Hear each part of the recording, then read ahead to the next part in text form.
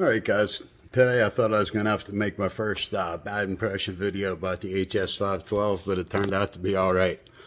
On the first part of the video you could see I keep losing my data. Well, it happened several times, but that time it happened up while I was recording, so it was, good.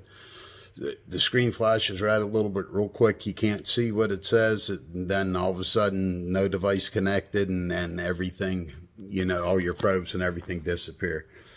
I talked to, on the Telegram group, I asked if anybody else ran into that, and I wasn't expecting an answer from MartinLoren himself, but he got on there, and to the car he got on there so quick, and he told me about the attenuators that he makes. Well, luckily, whenever I ordered hs512, he has a nice set of 3 attenuators. On the 10 and the 20, he puts a circuit in there that helps reject the EMI interference that interferes with the Android tablet. Not so much the scope, but it interferes with the Android. And we all want to use Android tablets. None of us want to go back to carrying laptops around. So what the nitty gritty is, the 10, the AT10 and the AT20 both have the circuit to reject that EMI. And it did fine. It did beautiful after I used the ×10 attenuator. Usually to use a secondary ignition pickup, we don't use an attenuator on a scope that has the input voltage like the 512 does of 32 volts. And that was the only difference between the 502 and the 512.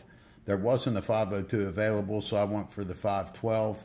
It's got a heavier duty input range, so whenever we do injectors, whenever we do primary ignition, we don't have to attenuate so much without damaging the scope. But it did very good. I mean, the 502 is always going to be better on, probably CAN bus. It's definitely going to be better because you're going for the lower voltage that the scope is made for. But as of now, there's 2 512s left on his site, and there's no 502s. And from what I hear, he's not going to make either of them again. But that, I imagine he's going to make a scope. It's going to be something new. It's either going to be 4-channel, it's going to be Bluetooth, something. But, I'm going to be the first on the list for that because I really like the HScope software so far. I like taking this tablet instead of a good laptop around. I mean, you could get a cheap case on Amazon, and, you could get an Android tablet anywhere. Some are better than others, but, I mean, it's working pretty good with that one. That was the first issue I had, so enjoy the video. I have a Toyota coming in. I have to put a timing chain on it. It has coil-on plugs. I mean, whenever I diagnosed the timing chain, I also noticed that the coil is still firing. It was a little bit weak. I used a different scope, and I'm going to use the same Handtech paddle probe I did and see if it could isolate the one that's weaker than the other 3. Even though it's still firing, there's one coil that's different. We'll see if we could pick it up. All right, guys. Adios.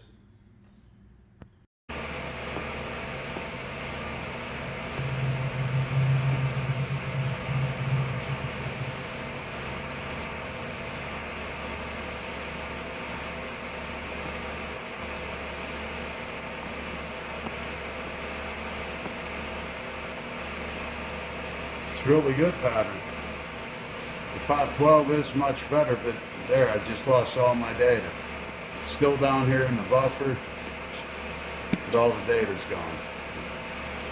So there's nothing I could zoom into to look for. So I already got a comment back from MartinLoren and on the Telegram group, and he suggested using an attenuator, an AT10. He built EMI protection into it for the interference because I believe it's too close to the cable. The actual way that you clip around the wire is causing interference. So I'm running it.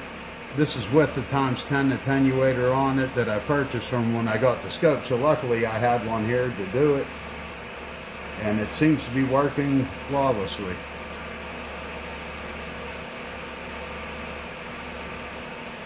Now stop it in the buffer, and still beautiful pattern.